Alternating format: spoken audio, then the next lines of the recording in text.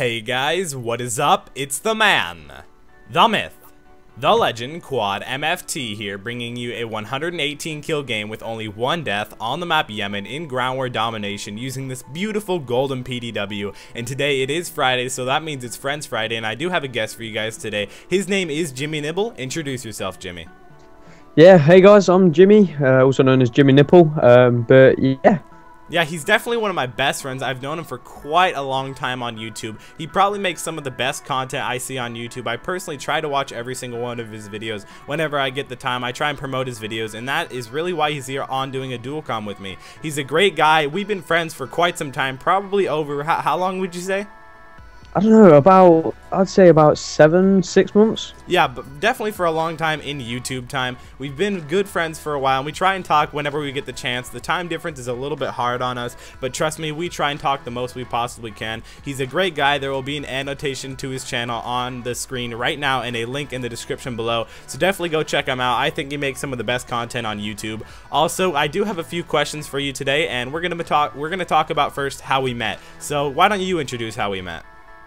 So it was back in apparently something to do with Incredible Love. To be honest, I cannot actually remember. I thought we met just randomly through YouTube. I cannot remember. Well, Incredible Orb, if you guys don't know, he's about a channel with around 60 to 70,000 subscribers. Definitely a larger channel that's on the map right now. He was doing a live stream back in the old MW3 days, beginning of Modern Warfare 3, and the lobby left, so we had joined his chat on Steam. Steam is basically PlayStation Network for the PlayStation, or Xbox Live for Xbox, so it's really how all the PC gamers mainly communicate. So he had a chat ready so you could join a session and play with Incredible Orb. He's a really good player. And so after his stream was over, we both went, and Jimmy asked if anybody wanted to play after. So I joined, and we started to become friends. I guess we started to talk, and we started to talk over Skype, which I guess you can say sort of strengthened our relationship, you know? So yeah, now we're in love. Yeah, now we're in love. I mean, that's something that really comes with YouTube. You got to be in love with the person who you talk to a lot. But you can see in the gameplay, I'm going absolutely crazy. And just to tell you guys a little bit of the score streak setup that I'm using, I'm running the Orbital VSAT, the K9 unit, and the Swarm. Always a great setup, meant to get a lot of kills. And another cool thing about the score streak setup is you don't have to control any of the score streaks. I really find that to be a big advantage. You don't have to control any of the score streaks. But I have a few other questions for you here today. So question number one, when you're in a lobby, and he does play on the PC, he doesn't play on Xbox or PS3, when you're in a lobby with other people you don't know, are you the type of guy to try and smack talk, or just mess around and troll with them? Usually just mess around and troll with them, but if they give me smack talk, I'm definitely going to give them smack talk back because I'm a badass. No, but seriously, yeah, I'll just troll around with them, joke around, and half of the time they don't take it serious. No, half the time they do take it serious because it's PC, and the majority of them are older than Xbox and PS3, so they tend to take it more serious, like, and call you a little kid and abuse you. So yeah, it's not that fun, but yeah. Yeah, Jimmy basically gets abused on the daily in the PC world.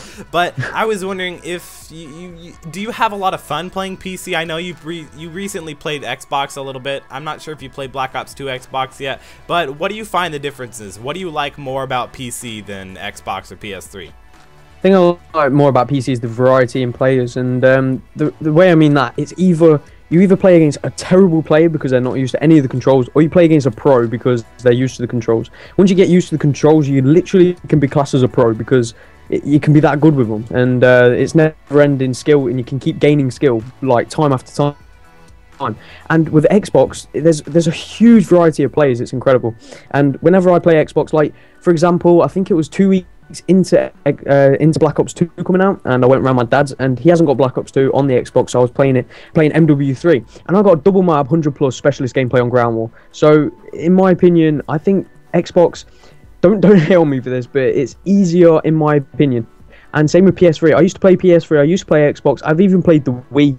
So I've pretty much had hands-on experience with all the consoles, and I know what I'm talking about, so yeah. Yeah, so he definitely knows what he's talking about when it comes to Call of Duty. But I do have another question, since Black Ops 2 is relatively new. If you could take one thing back from Modern Warfare 3 and keep it in Black Ops 2, what would it be?